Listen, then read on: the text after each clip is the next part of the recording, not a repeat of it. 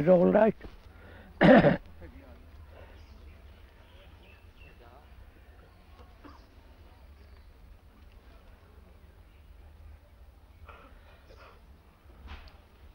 He didn't much alter it.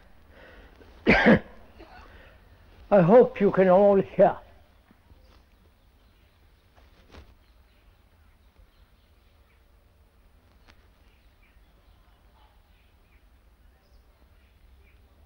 I wonder why you're all here.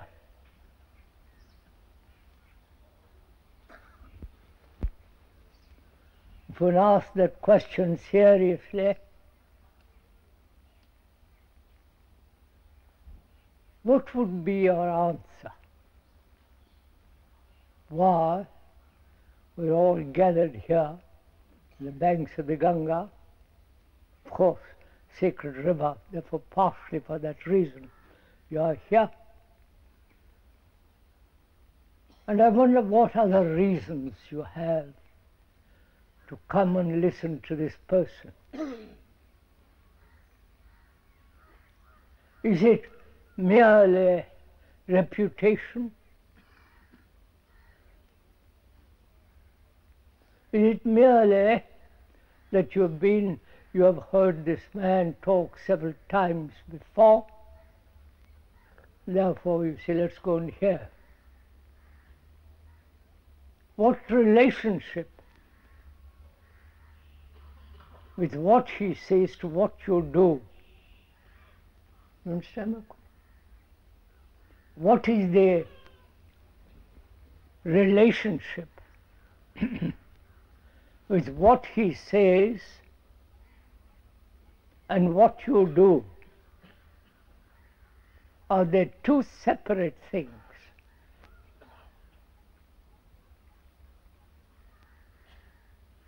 Or you just listen to what he has to say and carry on your daily life? You've understood our question? So we two are going to talk over together, not some abstract theoretical problems, but rather we are going to talk over together like two old friends sitting under these trees,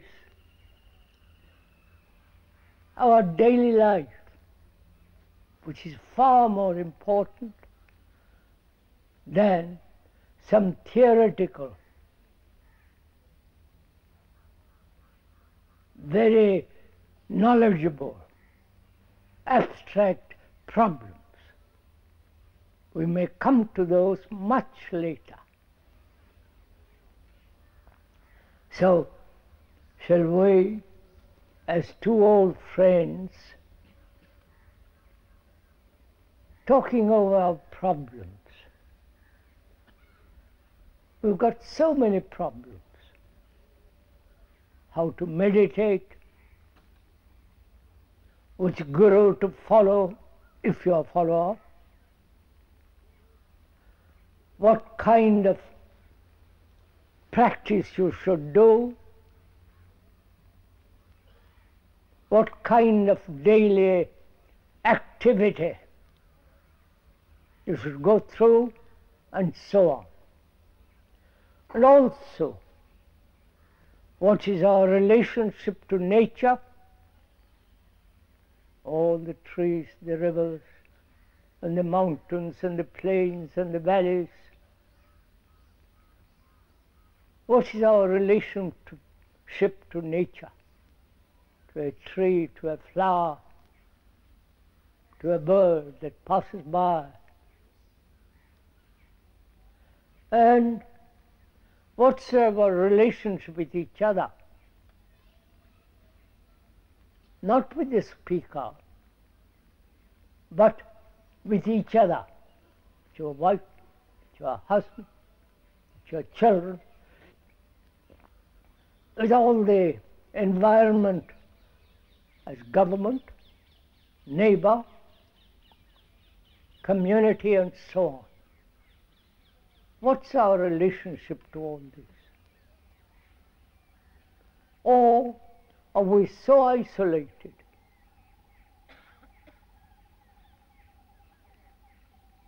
so self-concerned,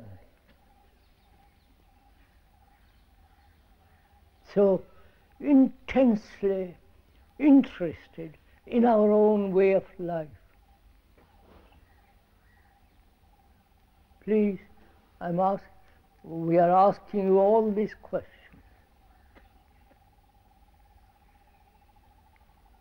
So as two friends, the speaker means as friends, not as a guru. You've had enough gurus in this country. They're really quite not worth it. And the speaker has no intention whatsoever to impress you, to tell you what to do, or to help you. Please bear this in mind right through the talks. He has no intention whatsoever to help you. I will tell you why, the reason, the logic of it. You have had great many gurus, thousands of them, great many helpers, Christian helpers, Hindus, Buddhists, every kind of leader, not only politically, but so-called religiously. I don't know what that word means for the moment. We'll go into that word. And you have had leaders of major kind and minor. And where are you at the end of this long evolution of 2 million years old? Where are you? Where are we? You and all of us here. We are supposed to have lived on this earth 2.5 million years. And during that long revolution and evolution, we still remain barbarians. Or maybe cleaner, quicker communication, better hygiene, and so on, transportation. But morally, ethically, if I may use that word, spiritually, we are still barbarians. We kill each other, not only in a war, but also by our words, by a gesture. We are very competitive. Am I talking to myself, or you? Are we together in this?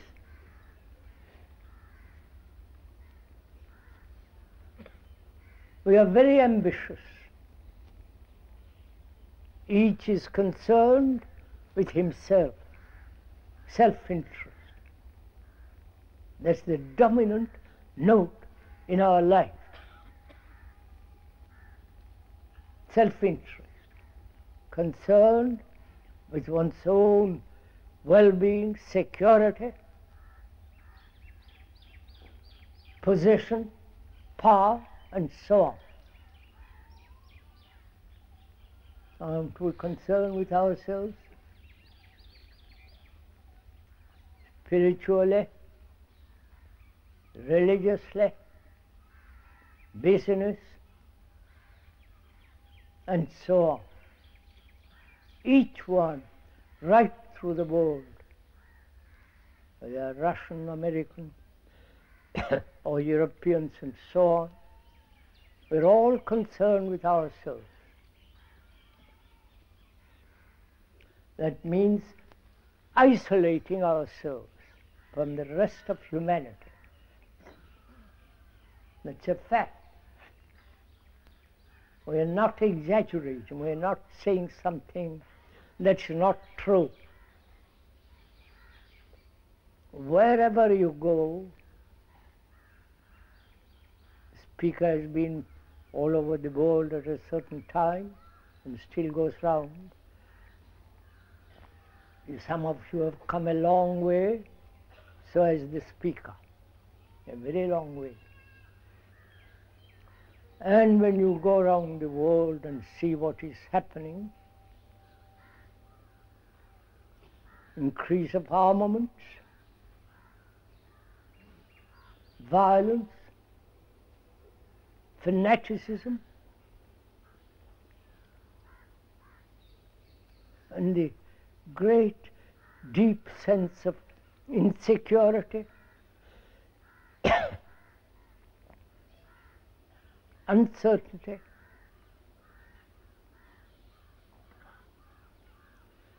and the sense of separateness, you and I. Right? This is the common note of mankind. Please, we are facing facts, not theories, not some kind of distant, theoretical, philosophical statements.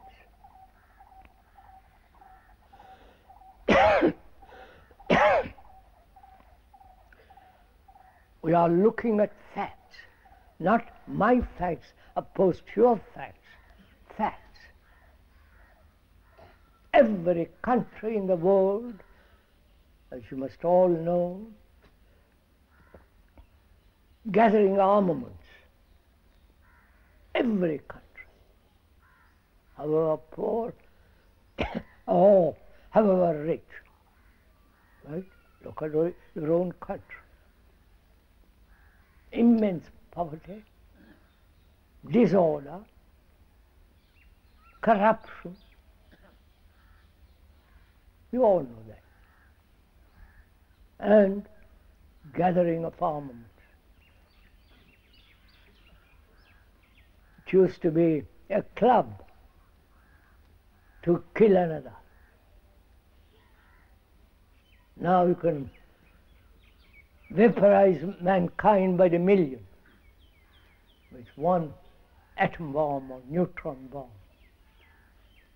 We are from the club, arrow, and so on till we have the atom bomb. And we have progressed technologically. Immense revolution is going on, of which we know very little.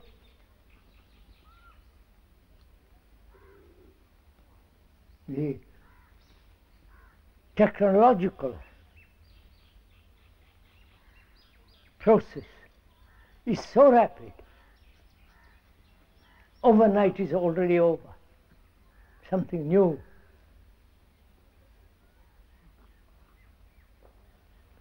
And ethically, we are what we have been for a million years. You understand the contrast?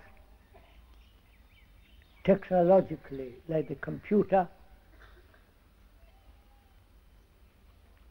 which can outthink man. It can invent new meditations, new gods, new theories. We were talking the other day with 3 or 4 very prominent computer people. The computer can think backwards and forwards, which is called architecture. I'm not going to it for the moment. And this fifth or sixth generation of computers is so quick, so extraordinarily capable. It can invent, it can produce, it can change, and so on. I won't go into all that with you. And man, that's you and I, what's going to happen to our brains? You understand what I'm saying? If a computer can do anything almost, of course, it's sex, or look at the new moon, it can almost do almost anything that human beings can. This is not some theory, it's happening now. So what's going to happen to you?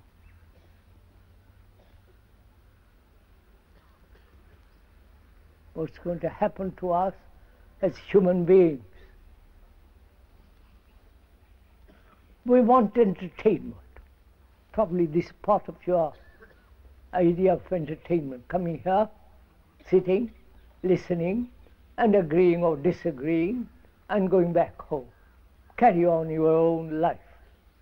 This is part of entertainment. As going to church, temple, mosque, or football, cricket in this country. Please, this is not an entertainment. You and the speaker must think together, not just sit quietly and absorb some strange atmosphere, some punyam. Sorry, it's not like that at all. We are going to sanely, logically think together. Look at the same thing together. Not how you look and I look, but together to observe.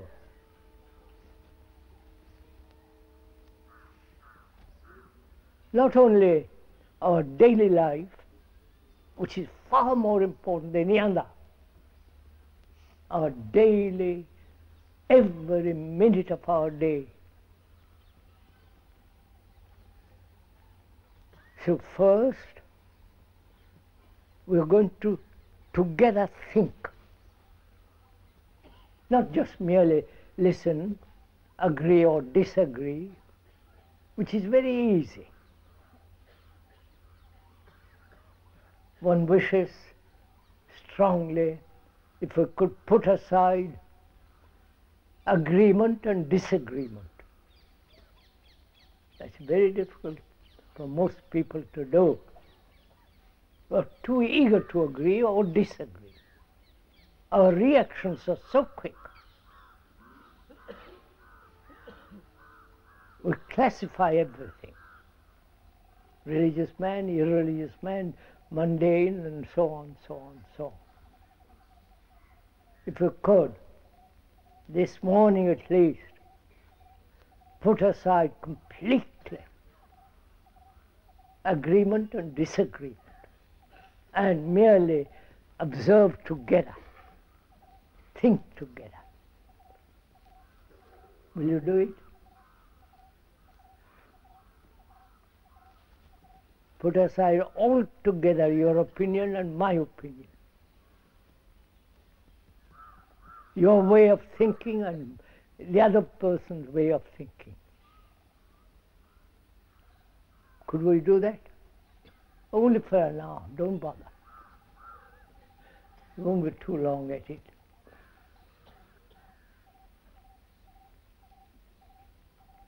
Because agreement and disagreement divides people.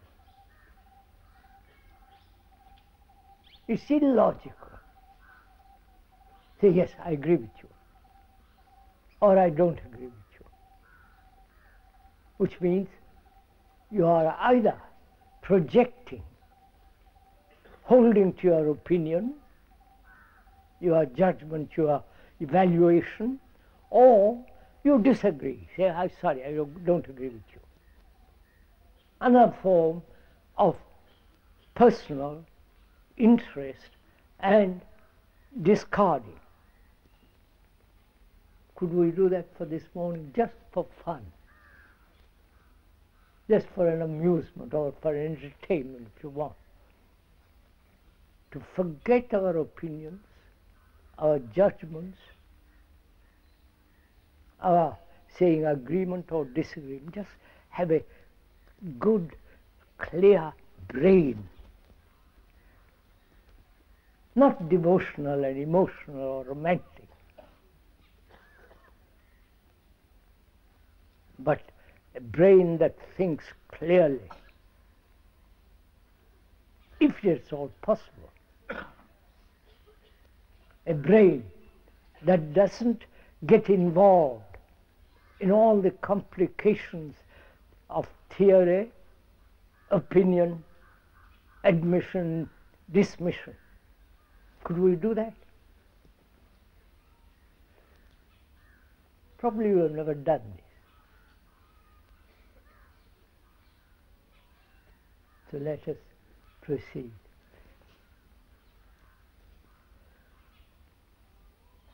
What is thinking? Every human being in the world, everyone from the most ignorant,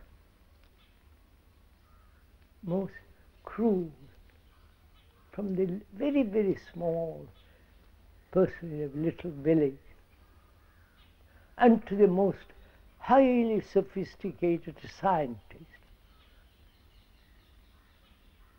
they have something in common. Haven't you noticed? Thinking. They think, the villager, never read anything, never been to a school, college, university, but probably most of you here are or have been educated. Right? So you think and the villager thinks. Right? The man who sits in the Himalayas by himself, he also thinks. So every human being in the world thinks. Right? And this thinking has been right from the beginning of time. So we must ask the first question, as we're going to ask several questions, what is thinking? What is it that you think about? And what is it that you think about? What is thinking? Right? Will you answer that question first? Not from books, right? Not from some, what Gita or the Upanishads or the Bible or Quran says. What is thinking?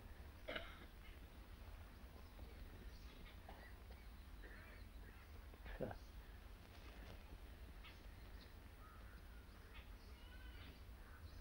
when you go to college, school, right up to the university, and you're a bureaucrat, or a chief minister or prime minister, or the lowest of the villages, they have all something in common. Apart from many other things which we'll go into, what is thinking? We live by thinking. Our daily action is based on thinking. Unless we question, solve, and hold to it find out whether you're a physicist or a laborer or any kind of human being on this earth. We all think. You may think one way, and another may think another way, but you're still thinking. Yeah?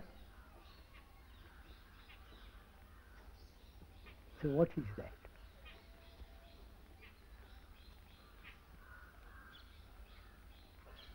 Can you think if you have no memory?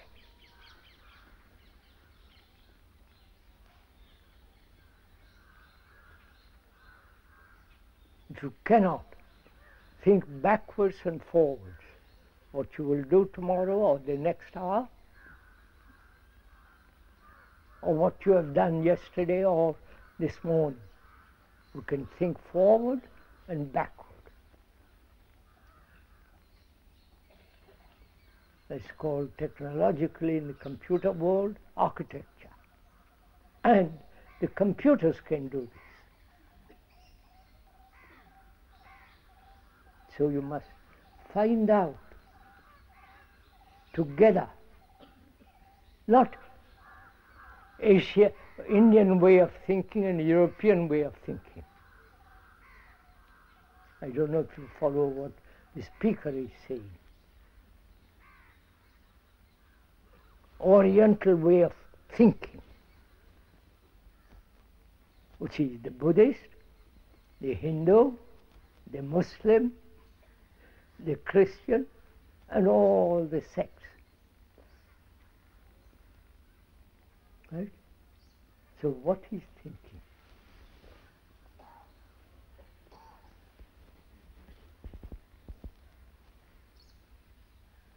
Tell me, please, what is thinking? What do you think?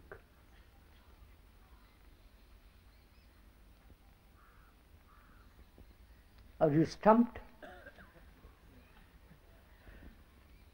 No answer? You will discuss with me tomorrow, I believe, or day after tomorrow. We're going to have a dialogue together. Unless you really understand the process of thinking, unless you really understand it, our life is always going to be very, very limited. So we must very deeply, seriously, as a physicist, as a scientist examines, we must examine very, very, very closely this whole process of thinking, which shapes our life. Man has created God by his thinking. God has not created man. It must be a very, very poor God to created these human beings who are fighting each other perpetually. It must be rather silly old God. So, what is thinking? And why have we made problems of it? Right? We have problems about thinking. So we also must examine closely why we have problems. You understand? Are we together in this little bit? At least following each other? Or are you all gone to sleep? So first, why have we problems in our life?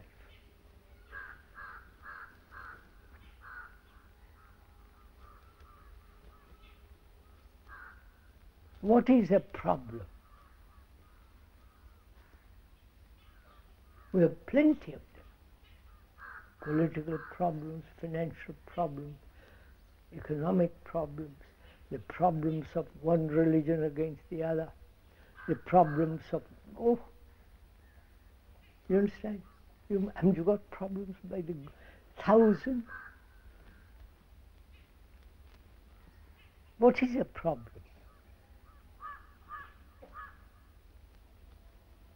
And the meaning of that word, problem, what does that mean? The meaning, according to the dictionary, it means something thrown at you, a challenge, something you've got to look at, face. That's what a problem means, right? Are we together in this, or am I talking to myself? So first, the word problem means something thrown at you. You can't dodge it. You can't run away from it. You can't suppress it. It's there, like a sore thumb. Why is it that all our life, from the moment we are born till we die, have problems about death, about fear, about 100 things? Right? Are you asking this question? Or am I merely asking it for you? You don't seem to react to all this.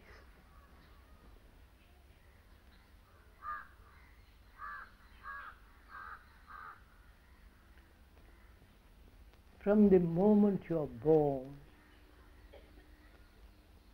after a while, after several years, you go to school. There you have to read, write. That becomes a problem to the child, right? And later on he has learned mathematics for that. And that becomes a problem. And the mother says, don't do this, don't do that. That becomes a problem. Right? So, from very childhood, we are bred in problems. Right? Am I saying something strange? Huh?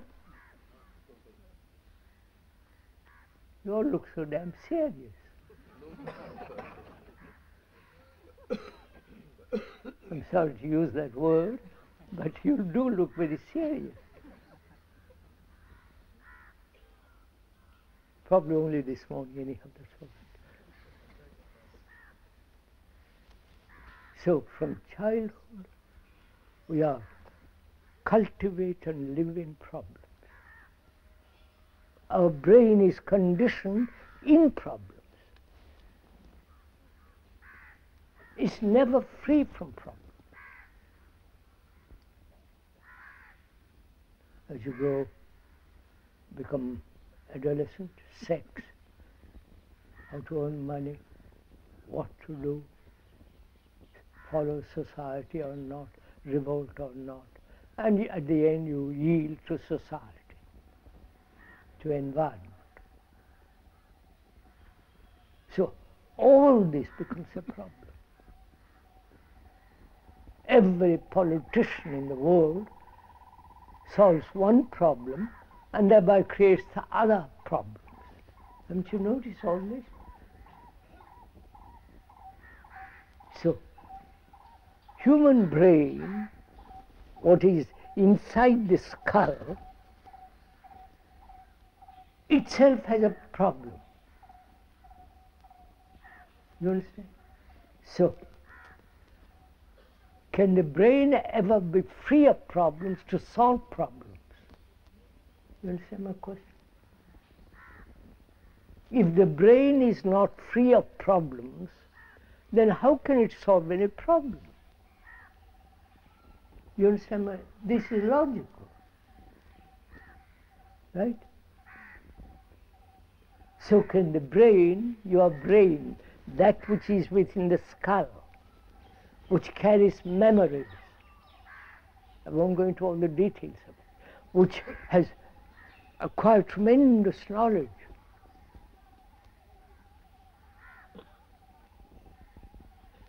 That brain has been nurtured, educated to have problems, right?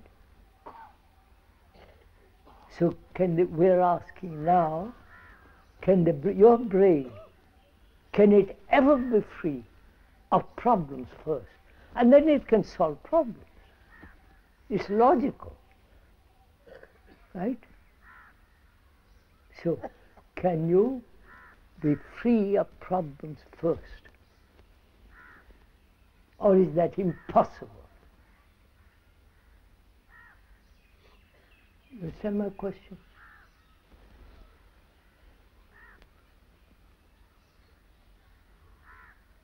Our brain is conditioned as Hindus and the various divisions in Hinduism. The brain is conditioned as a Buddhist, as a monk. The brain is conditioned in the various narrow religions. The brain is conditioned by specialization. Oh Lord, aren't you interested in all this? I'm asking myself, looking at you, aren't you interested in all this? Or is it the habit of going to a meeting and listening and saying, yes, quite right, quite right. You're a funny people, all right. So let's begin. Our brain is conditioned by environment in which we live, by your education, by your religion, by your poverty or richness. You have taken vows as monks. I don't know why, but you have taken them. And it becomes a torture, a problem. So our brains are extraordinarily conditioned. As a businessman, as a housekeeper, and so on. And from that narrow point of view, we look at the world.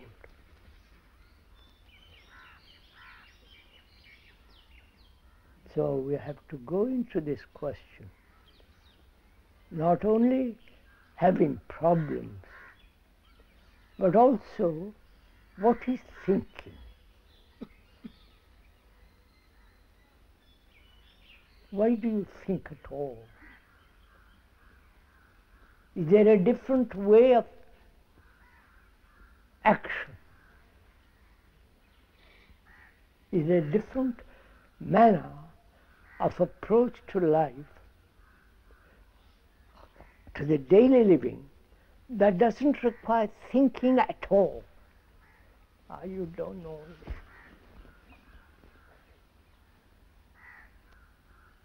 So first, we'll have to look very closely together.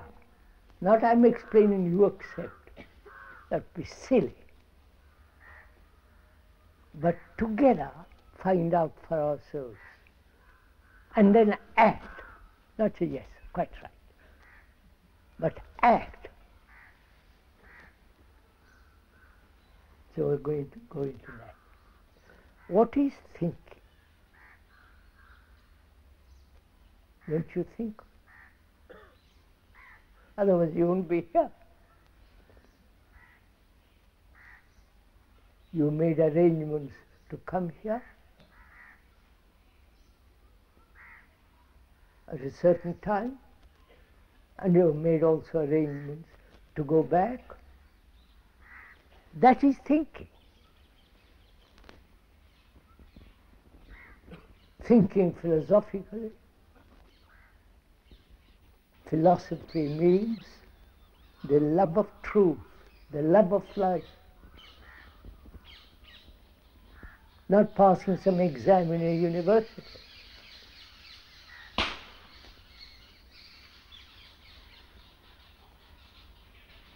So let us find out together what is thinking. If you had no memory of yesterday or what will happen tomorrow, no memory at all of any kind, would you think? You understand? Oh, come on, sir. Would you think and act thereby if you had no memory? Of course not. What are you hesitating about? You can't think if you have no memory. Right?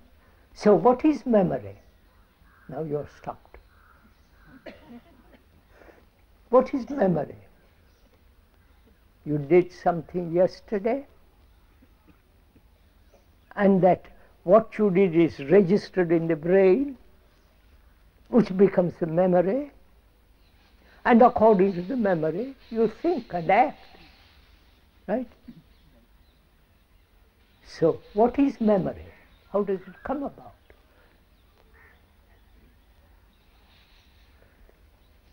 You remember somebody flattering you. You remember somebody hurting you, saying ugly things about you, or flattering you, because you've written a book.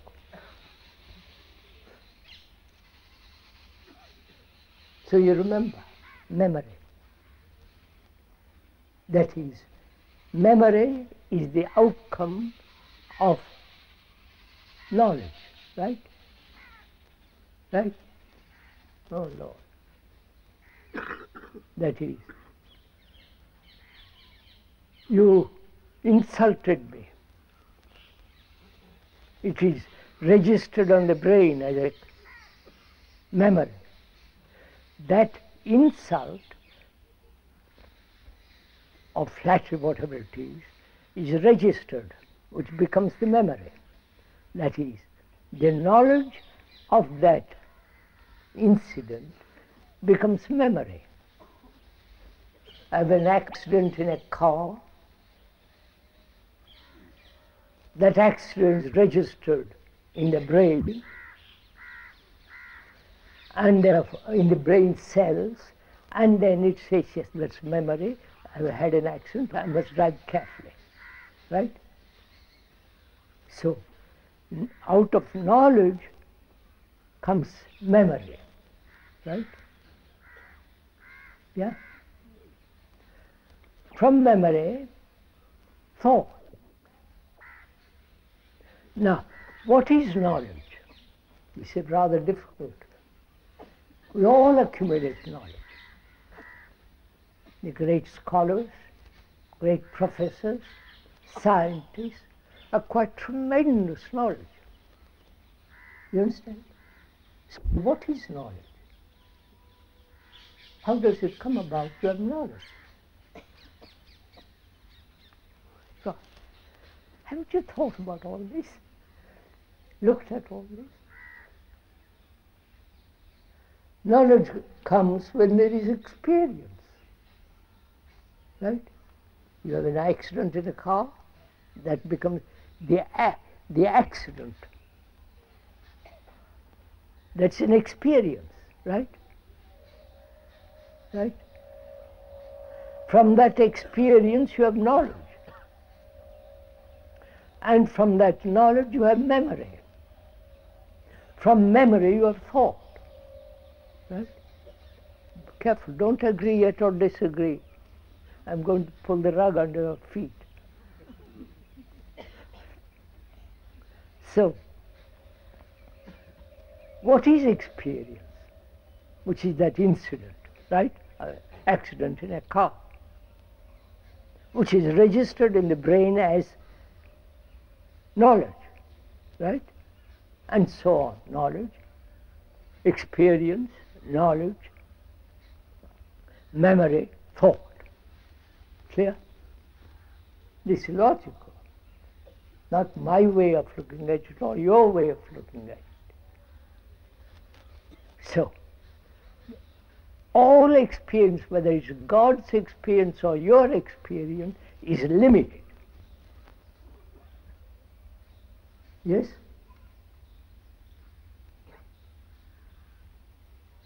Right? Would you agree?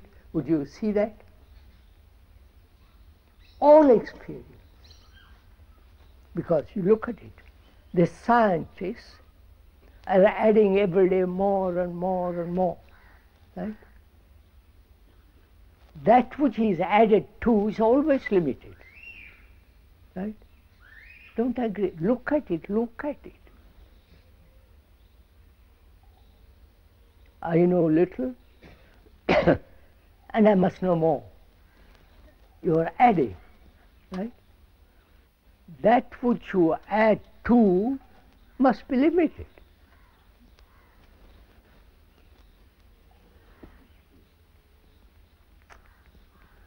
Oh Lord, right? So, experience is always limited. Your experience of God, I don't know what that means, but it doesn't matter. Your experience of something is always limited. Well, there's something more to be added. So, experience is limited, knowledge is limited, forever, not just future knowledge, it's always limited. Therefore, memory is limited, and so thought is limited. Right? Thought is limited. And where there is limitation, there is division. Right? As the Sikh, the Hindu, the Buddhist, the Muslim, the Christian, the Democratic Party, Republican Party, Communist Party. You understand? They're all based on thought. Therefore, all the governments are limited. All your activities limited. Whether you think most abstractly or try to be very noble, it's still thinking, right? So from that limited quality of thinking, and thinking is always limited, our actions are limited, right? Now, from that you begin to inquire very carefully, can thought have its right place and has no other place at all? You understand my question? No, Lord, don't go to sleep, please. I need thought to come here. I have to get up at a certain time, all the rest of it. You had to. You had to think there.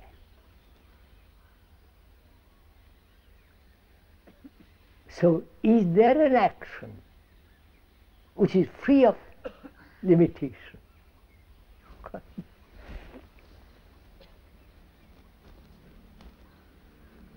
You think it out a minute, I give you. Think it out. Look at it carefully. That is,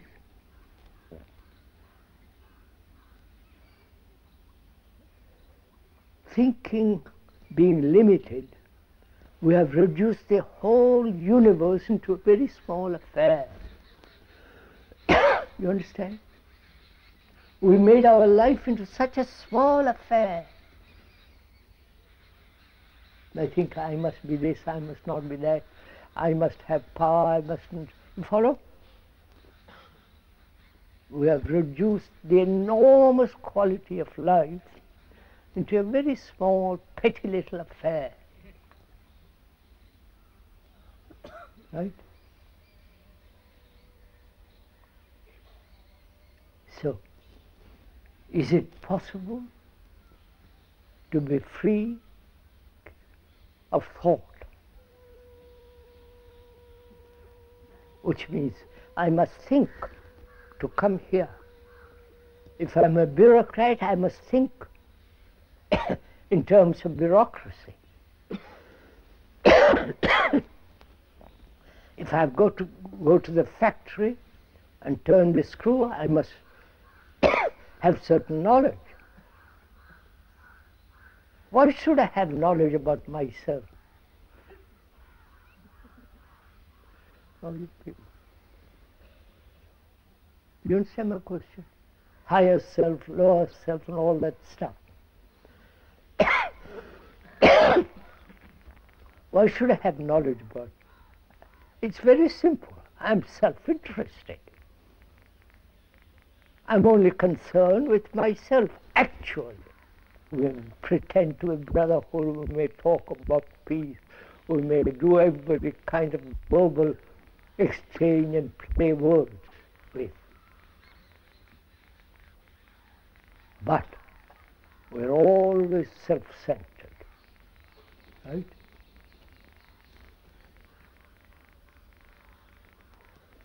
So from that arises the question,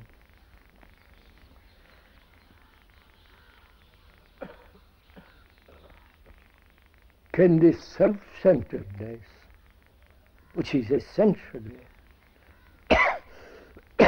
deep selfishness, can there be a change at all? Listen. Can we be utterly selfless?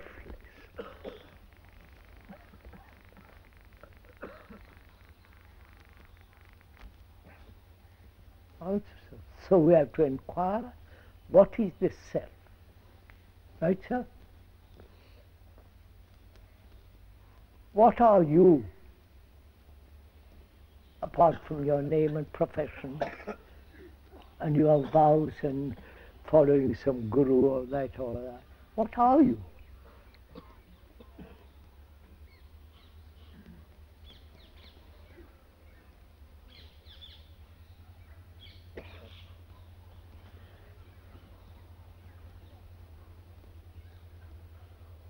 Tell me. Apart from your profession, apart from your name, or put it the other way, are you your name? Are you your profession? Or are you part of the community? Or are you part of the tradition? Hindu. That's a tradition, a name.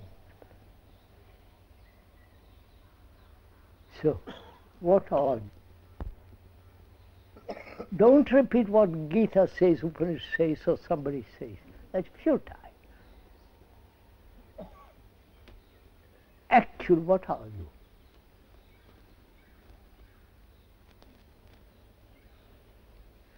God, what's the matter with all of it? Is this first time that this question has been put to you? What am I?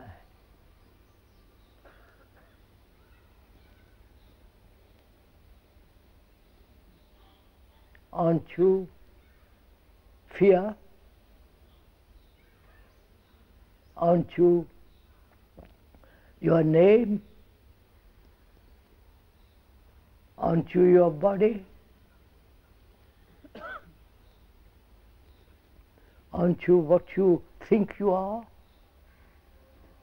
The image you have built about yourself. Aren't you what that? Aren't you your anger? Or you say, no, anger is separate from me. Come on, sir. Aren't you your fears, your ambitions, your greed, your competition, your uncertainty, your confusion, your pain, your sorrow? Aren't you all that? Aren't you the guru you follow with some medallion and all kind of stuff you put around your neck?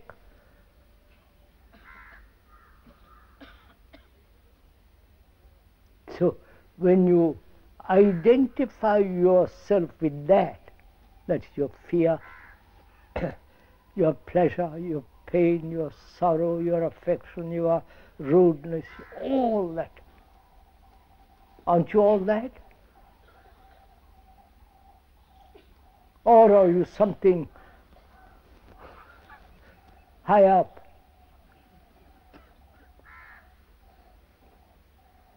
Super self, super consciousness. If you say you're super consciousness, higher self, that's also part of thinking. Therefore, what you put as called higher think, higher self is still very small.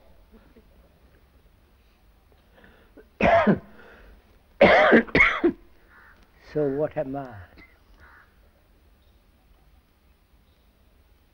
God said, don't go to sleep. What's the time, sir? 10 minutes to 10, sir. 9:55.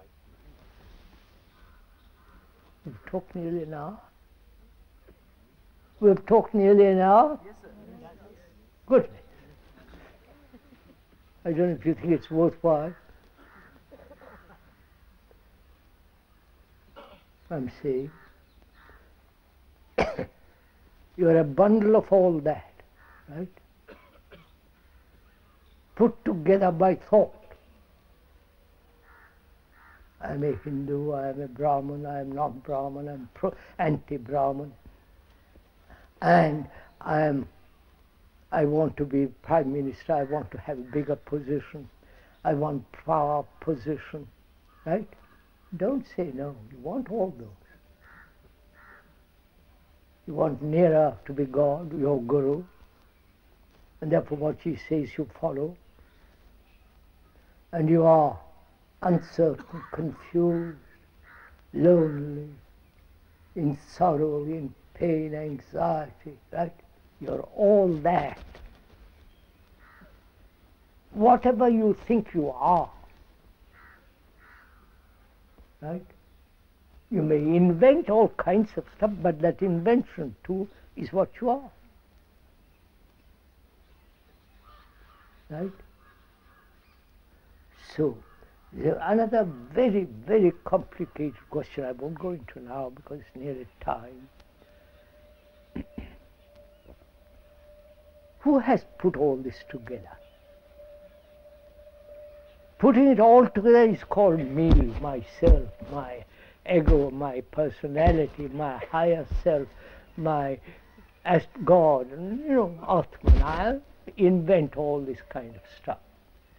Who has put this together? You understand my question? Or there is only one structure.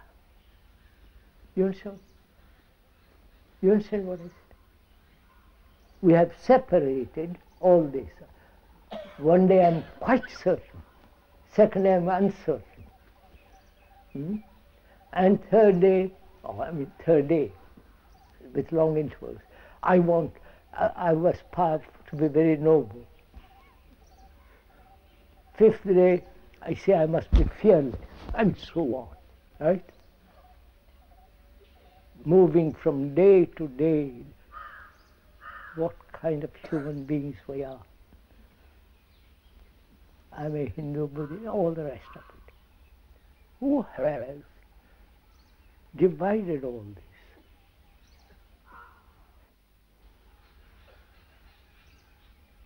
You understand my question? Who has said I'm a Hindu or I'm a Muslim? Is it merely propaganda? Division between countries? Who created this division? Oh, come on, sir.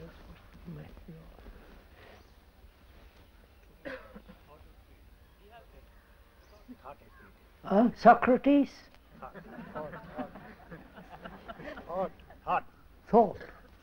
Are you sure?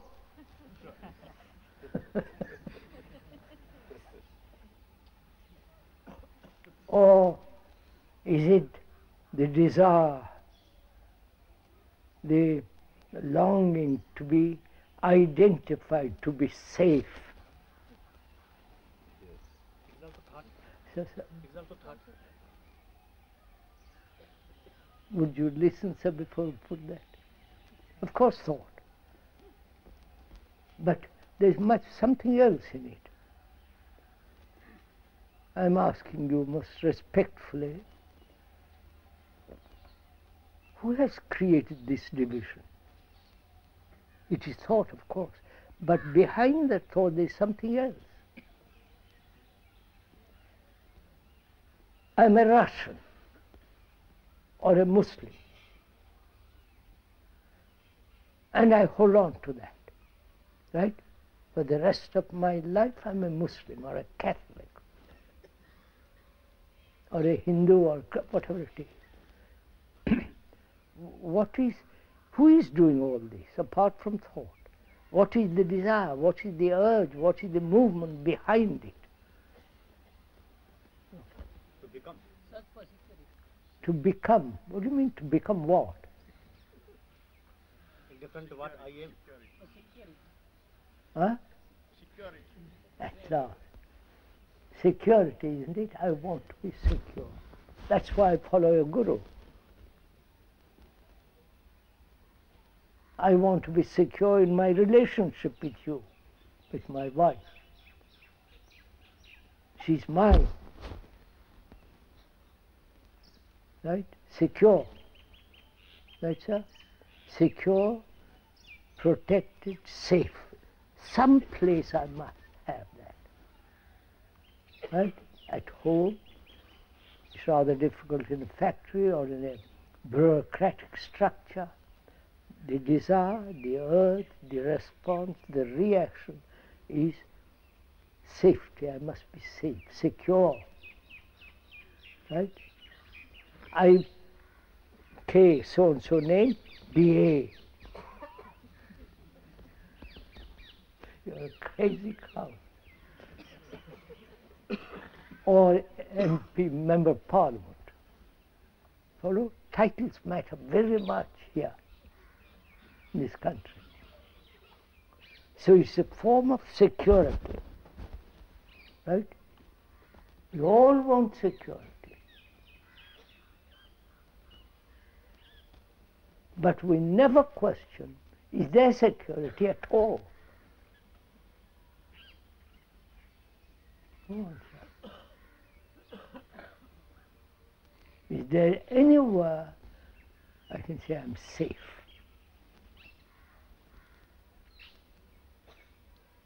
You distrust your wife distrusts you, you distrust your boss because you want his place. It's all so common sense. You'd like to be gurus? For God's sake.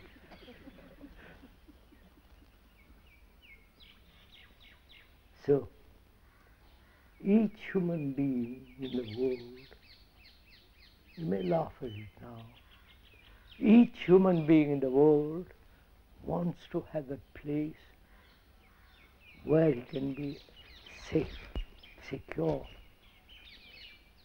where there is no competition, where he is not pushed around, where he is not harassed. Don't you want all that? Huh? If you're honest, for a change. Don't you want all that? Yes. But you never ask, is there security at all? We want something. It may be illusory. I want God, but we have created God. So, you want security, and you also must ask, is there security at all? If you want security, you must also ask the other question. You can't just have one security and hold on. Is there security at all? Then the question is, why do you want security? Is there security in your thinking? Is there security in your relationship? Not with me, with your wife and with your children. Is there security in your job? You may be a professor, carefully protected once you become a professor. But there are higher professors. You want to become vice chancellor. You know the game. So where is there security? Or there may be no security at all. Just think about it, sir. See the beauty of that. Having no desire for security. Oh, you know, having no urge, no feeling of any kind in which there is security, in your vows, in your offices, in your factory, in your parliament, so on. Is there security? Life may not have security. Life is meant to be lived.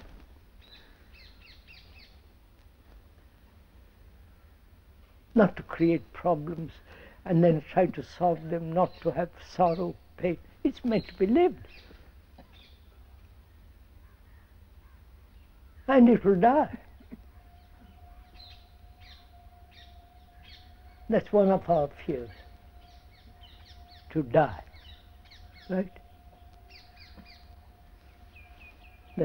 We'll go into all that. So, but this morning, have we learned from each other, not helped each other? Have we learned? Have we heard at all what the speaker is talking about? Heard with the ear. Have you seen the facts of the world, which is you? The world is you. Have you seen the facts of all that? Or are they all ideas? There is a difference between fact and idea. The idea is never the fact. The microphone, this thing in front of the speaker, the word microphone is not the thing, right? The word is not the thing.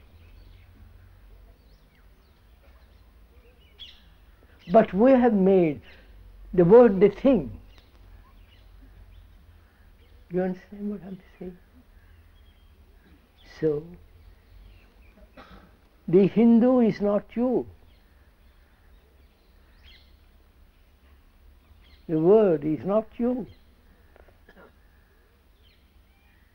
You are the fact, not the word. I wanted to see all this. So can we see the word and see the word is not the thing.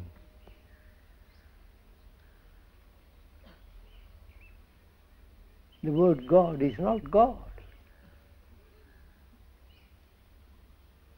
The word is different totally from the reality, right?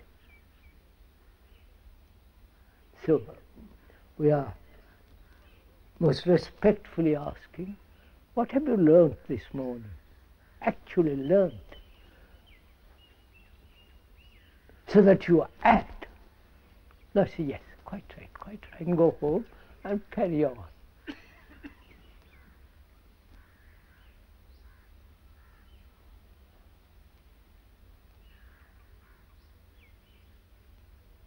So unless we act, the world is in a great chaos.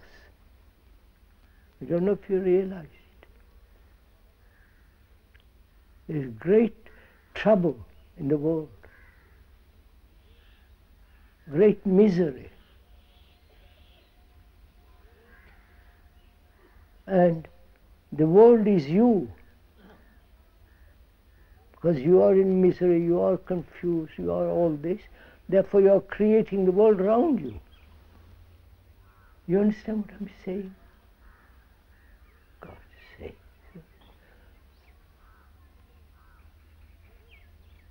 If you don't alter, the world cannot alter, change. Because the world, everywhere you go, every human being in the world goes through the same phenomenon as you are going through.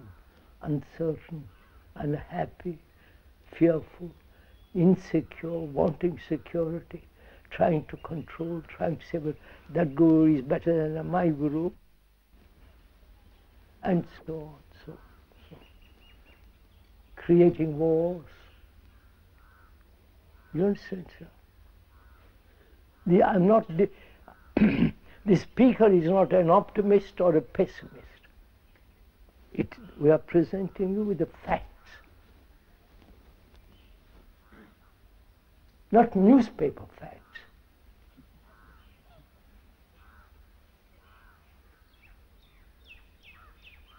We are talking about facts of our life.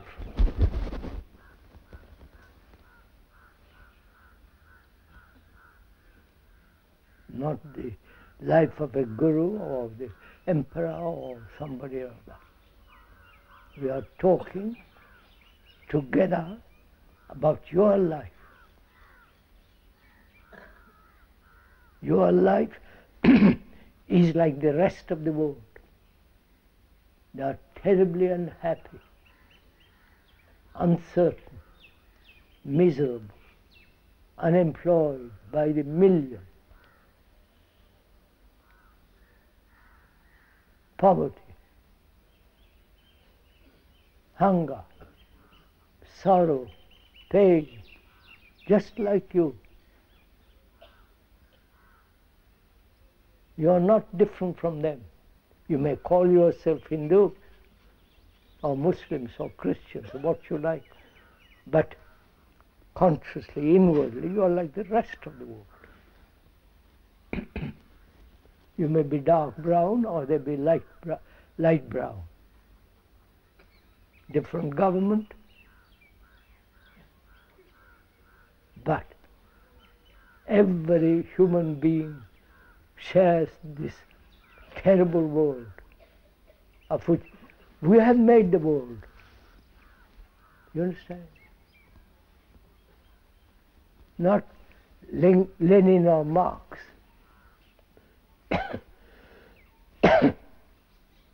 We have made the world. We are society.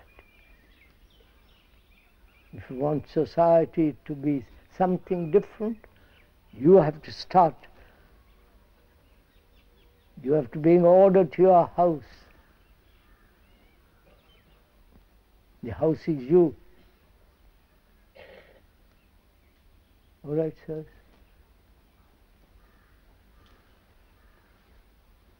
My feet.